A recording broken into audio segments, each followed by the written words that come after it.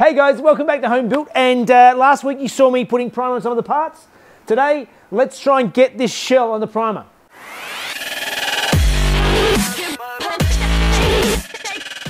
Okay, so the challenge today is to get the shell under primer, and the first thing I need to do is really clean it all up. Get rid of all the junk out of the inside, vacuum everything up, get it looking nice and tidy, and then, yeah, there's going to be more sanding because I've got to prepare all this engine bay, get everything ready so I can put some primer on it. So lots of work to do, so let's get into it.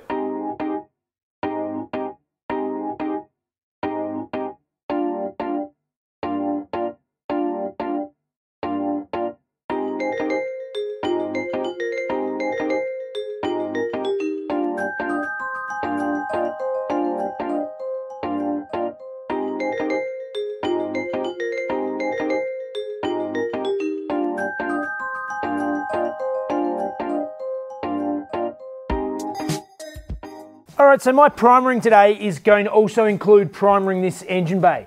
That means I have to tidy up all of this wiring, get it all cleaned up, mask up what I need to, and just get it so that I can give it a nice, good coat of paint.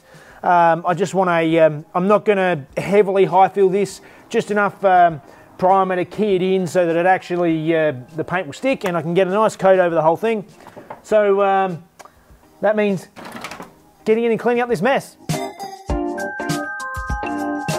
All right, so I've stripped out all the wiring out of the engine bay here and just tidied some things up. You can see I've masked up the compliance plate here. So it's now just a matter of going through and sanding the whole thing back. I'm just giving it a light scuff with 320 over everything. Get it all scuffed up, ready for some paint. And then I need to do some light masking. Most of bodywork really is just lots and lots and lots and lots of sanding.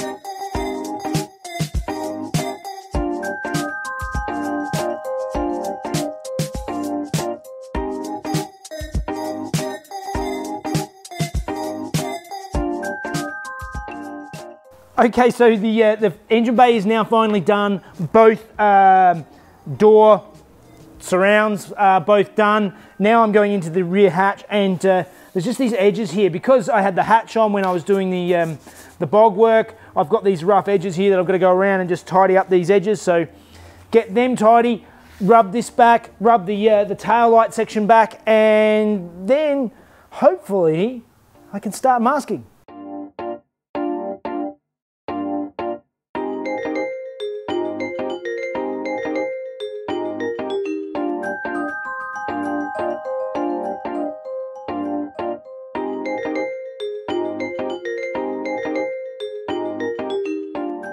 All right, so I've just discovered I've got a few little spots along this edge here, just where the bog had come in the edge and it hasn't filled completely. So I'm going to just lay a little sliver along here. And I did actually notice I still have a little low spot in the middle here.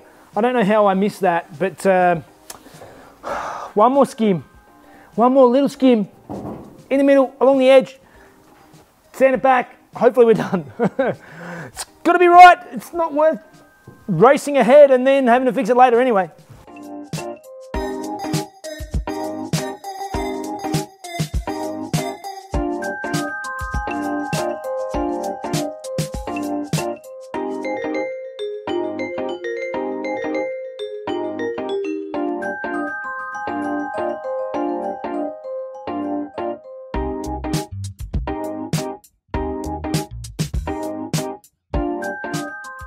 Okay, so the back end is all sanded up except for those couple of spots. I added that extra layer of bog. Yes, there was more layers of bog to go. It's just the way it works. But now it's time to get into this engine bay and start masking up everything I don't want to paint at the moment, which is like the steering column, the steering rack. I still need to remove this mask cylinder and some bits and pieces, so let's start masking.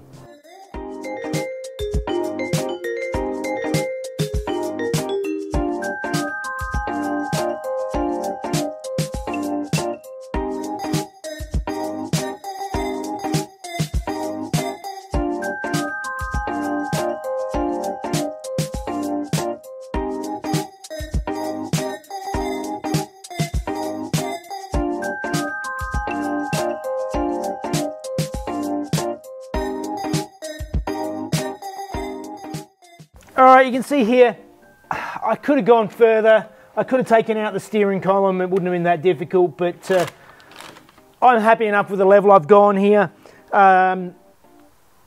It's going to be nice and neat enough, particularly by the time the engine and everything's in. I think it's going to look good. So time to see if that bog is set up and do the last sanding on that, and then I can start masking up the rest of it.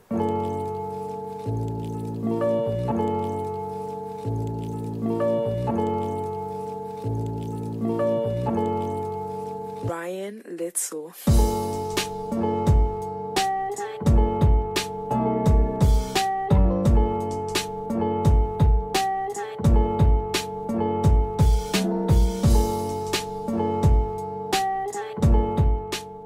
All right, this is just a quick look at how I like to mask up big openings like this. I've gone all the way around on the inside with the 2-inch tape so that the sticky side is facing up.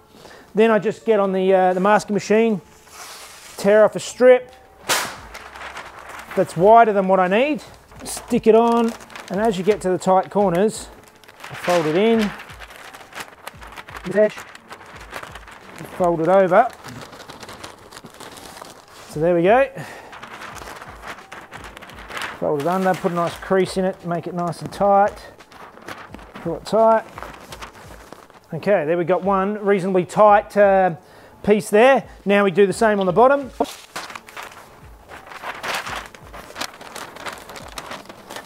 And that edge is nice and tight. So the corners I'm just folding in, just basically folding the paper so that it's nice and tight the whole way around, and fold it underneath itself so you don't have all the messy bits underneath. It's all nice and neat on the top. Makes for a nice neat masking job, hopefully. And now I can just go over the top with the 1-inch and join the two together. Obviously this helps because I haven't done the sides yet, so I can reach through and make sure it's a nice tight fit all the way along. So there's the panel, a nice neat job on the inside edge all the way around so that you get full coverage all the way to the edges. I'm sure there's lots of other ways to do it, but this is the way I do it, and it works for me. So now do the rest.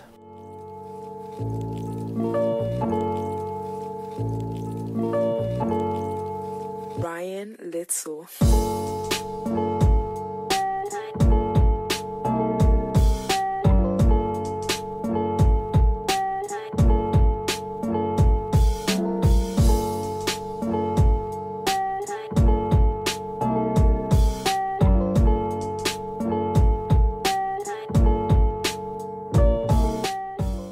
Okay, so I've finally got it all masked up. It has actually taken a lot longer than I thought it was going to. That's actually taken me a whole day, sanding down the entire engine bay, masking everything up, disconnecting bits, removing the wiring, just all the bits and pieces that I had to do today. Those last little touch-ups that I missed. But it's basically ready to paint next week. So I suppose that means it's time for Fun Facts with Mrs. Jeff.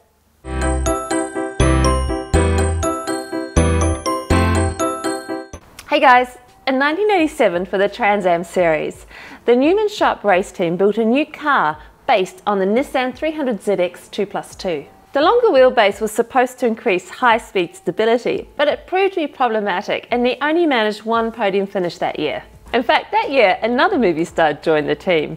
Paul Newman became friends with Tom Cruise while he was filming The Colour of Money, and Tom Cruise proved to have a big interest in racing. Tom got his racing license and drove a few rounds in the SCCA in '87. He was fast, but he lacked discipline, and he crashed 5 cars in one season. People began to joke that SCCA stood for See Cruise Crash Again. A hard shunt at Pocono Raceway eventually ended Tom Cruise's short-lived racing career. All right, another day down. I didn't get any paint on today like I thought I would, but as always, things take longer than I think. And either way, it's all prepped, it's masked up, it's ready to go there. Definitely will be paint put on it next week. And hopefully the rest of the bits.